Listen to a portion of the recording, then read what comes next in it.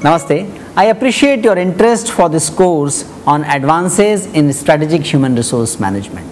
We need to recognize that like product and services, competitive advantage of business organizations also go through a life cycle.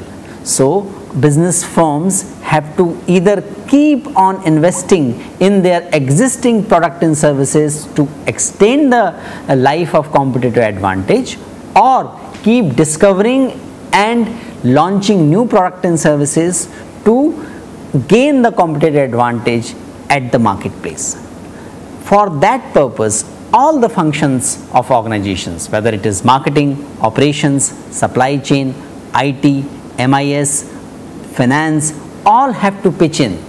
And this course is about how HR function can contribute to enhance or to continue organization to enjoy their competitive advantage. We all know that technology is changing, and along with that, psychographic profile, customer taste, regulations, all those are also changing. In this changing context, what are the right frameworks, what are the potential frameworks, theories, concepts and practices which can make the HR to contribute to the strategic success of organization? This is the essence of this course. So we are going to look at frameworks like capability maturity model.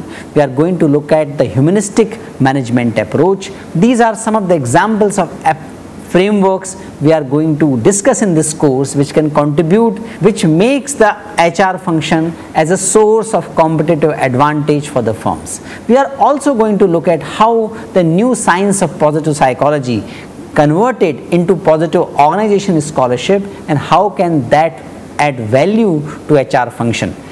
So practices of diversity and inclusion, how multiple generations can be managed at workplace. What are the ways, what are the best ways of managing HR in startup firms or gig economy firms or family owned firms? These are the new questions of our time.